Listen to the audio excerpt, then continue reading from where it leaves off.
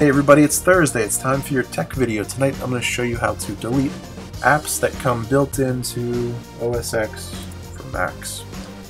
Okay, for example, Chess comes built into the Mac, and when you try to delete it, move to trash, it gives you this error. It says, Chess app can't be modified or deleted because it's required by OS X.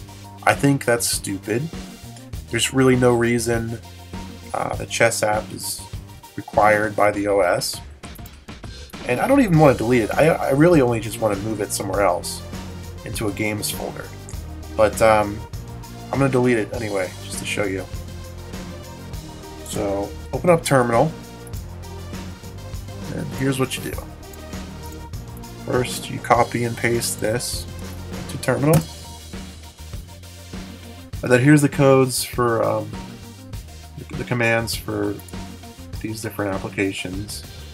So we're going to do Chess.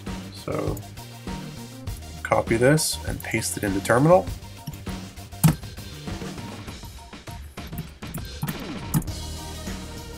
And let's go back here to the applications folder.